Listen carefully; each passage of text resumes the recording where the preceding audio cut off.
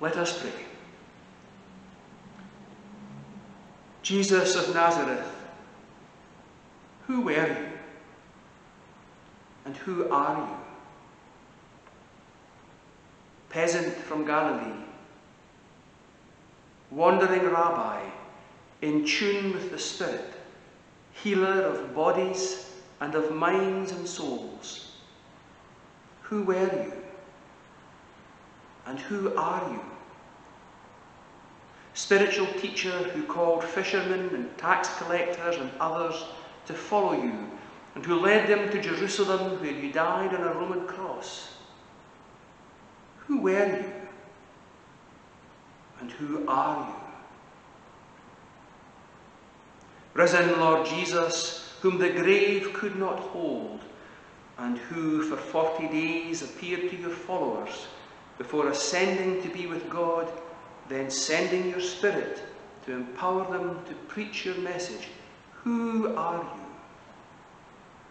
And who are you for us today? Jesus of Nazareth, peasant from Galilee and wandering rabbi, risen Lord Jesus Christ, who in the beginning was the Word which was with God, and the Word which was God. We come before you in awe and wonder, for we cannot comprehend the fullness and the mystery of who you were and of who you are. We ask you to lead us anew as we join with the writer of the Gospel of John, who invites us to see something more of who you were and even more of who you are as living, loving Lord. Be with us, Lord Jesus, as we go from our worship into the week that lies ahead. Help us to reflect on stories from the Bible which we know and love.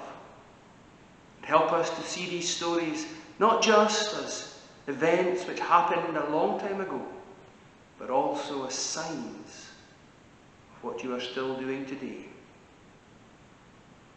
As you once spoke peace to those who were troubled, may we still hear your words of peace today when we are troubled. And may we also speak peace to others, that they too might know comfort. And now in our prayers we hold before God those who are sad or worried or upset, those who are downhearted. Let us hold them before God in faith and love. And let us also listen in our hearts for any nudge or gentle whisper of what we might do to help them.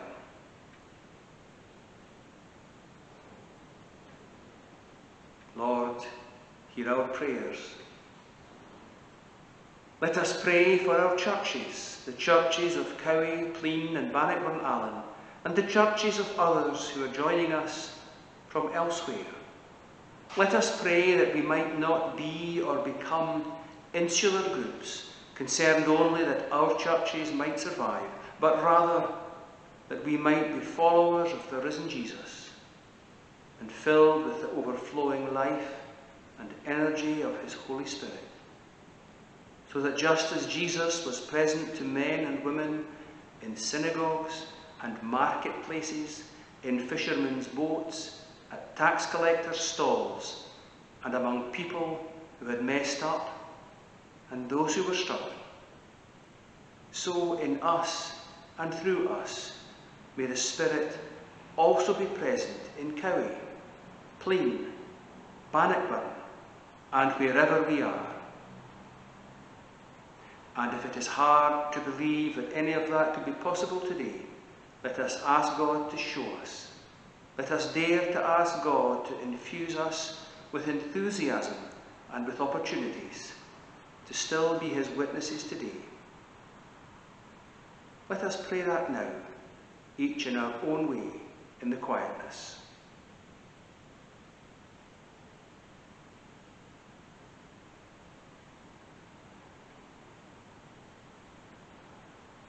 Lord, hear our prayer. hear all our prayers. In Jesus' name, Amen. Worship for the churches of Cowie, Clean and Bannockburn Allen, and for the communities of Cowie, Clean and Bannockburn, and for all friends who are joining us from elsewhere. We'll be back online next week when we will be going to a wedding, the wedding at Cana. Until then, I leave you with a blessing. Whether your path this week leads through sunshine or shadow, may you know that the light shines in the darkness and that the risen Jesus is with you. May God's love, God's strength, and God's peace be with each one of you and all those whom you love, today, tomorrow, and every tomorrow, forevermore. Amen.